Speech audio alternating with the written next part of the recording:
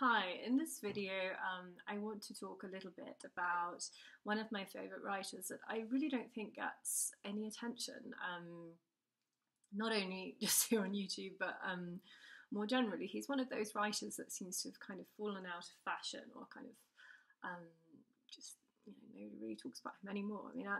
I'm talking about Laurie Lee, who's an English writer who grew up in Stroud in Gloucestershire, in the fairly early 1900s, and who went travelling to Spain in 1935 and was kind of transformed by the experience. And then he returned to England, then he went back to Spain and decided to fight in the Civil War because he was so moved by his experiences, and his, I think, political activity was kind of cut short because he had epilepsy, and that of course made fighting and things like that quite difficult. I mean, travelling quite difficult. He kind of returned to England. I think developed this lifelong enamoration with Spain and its culture and its people and music, and he kind of spent his whole life retelling his experiences from Spain and remembering things that stayed with him his whole life. And I'm not really sure how I came to get into Laurie Lee. I think I saw a documentary probably on YouTube, which probably was a very old English documentary about him, and that's kind of how I got interested in him, because I kind of went through a stage where travel writing really interests me, particularly about the Spanish and Hispanic world. And what I really love about Laurie Lee is his style of writing, which again I'm told is kind of out of fashion, but I don't really understand why.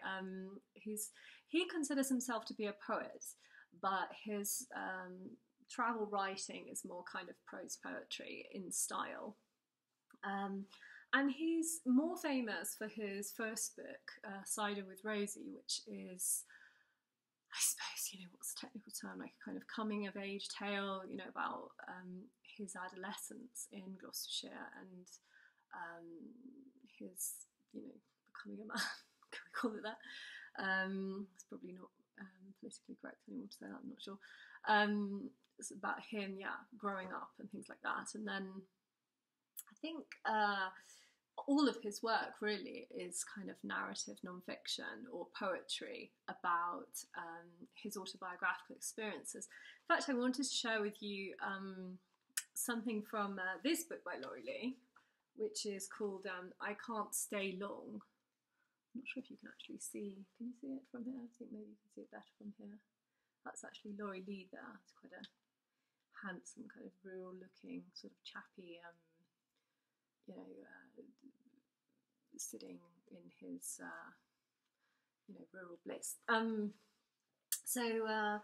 This is what Laurie Lee said about writing autobiography.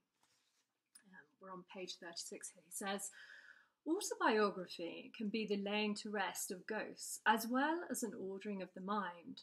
But for me, it is also a celebration of living and an attempt to hoard its sensations. In common with other writers, I have written little that was not for the most part autobiographical. The spur for me is the fear of evaporation, erosion, amnesia if you like, the fear that a whole decade may drift gently away and leave nothing but a salt-caked mudflat. A wasting memory is not only a destroyer, it can destroy one's very existence. A day unremembered is like a soul unborn, worse than if it had never been. What indeed was that summer, if it is not recalled? That journey, that act of love? To whom did it happen, if it has left you with nothing? Certainly not to you. So any bits of warm life preserved by the pen are trophies snatched from the dark, are branches of leaves fished out of the flood, are tiny arrests of mortality. The urge to write may also be the fear of death, particularly with autobiography, the need to leave messages for those who come after saying, 'I was here, I saw it too.'" So I think that, Laurie Lee was extremely aware that of why, or was extremely conscious of why we try to write autobiographically. Because on the one hand, you can say autobiographical writing is potentially quite narcissistic, you know, just going on about your own experiences endlessly. Of course, if those experiences involve other people, and I think you pay equal attention to details, trying to understand, you know, the experience of other people that came into contact with your life, then I think that autobiographical writing can escape narcissism, potentially, you know, not necessarily, but potentially. So after writing his first book, Cider with Rosie, which I mentioned was this kind of autobiographical telling of his adolescence, he wrote a book called As I Walked Out One Midsummer Morning. Again, can you see that? Hope you can see it. Please excuse the lack of technical facility in these early YouTube videos. Let's hope that I managed to move beyond that. And in As I Walked Out One Midsummer Morning, he tells the story of how he walked out one midsummer morning, and basically it was 1935. He, you know, was just shortly before the war, and he was Second World War, and Laurie Lee lived at home in Stroud, and I think he was kind of experiencing a bit of boredom. You know, it's like, you know, he'd loved where he came from, but he wanted to experience something else. But he came from a very humble home. He didn't have the financial luxury of being able to go travelling in, you know, kind of luxurious way. So what he did was he just walked out literally with his guitar and decided to busk his way to Spain, and that's what he did quite successfully. And you know, sung for his supper, as we say in English. And when he returned, he wrote again another autobiographical piece of narrative non-fiction in which he describes his experiences in Spain. What I particularly love is the prose poetry of his writing. Let me see if I can share. I mean, you could really pick any page in this book and you will immediately find something beautiful. So here I've just picked a page at random. Between the mountains and the sea, the country was a dried up prairie, dun-coloured, smoking with dust. Thin, wiry grass bent to the day-long winds which covered them with ghostly film of salt, while far away to the north one could see the black dots of bulls wandering over the plain like buffaloes. So, you know, as you can see, it's like he has this beautiful way of writing in this very poetic way about Spain, and I particularly, I mean, I love everything about it. I also love the way he does dialogue. Let me see if I can find a piece of dialogue for you. Here we go. So.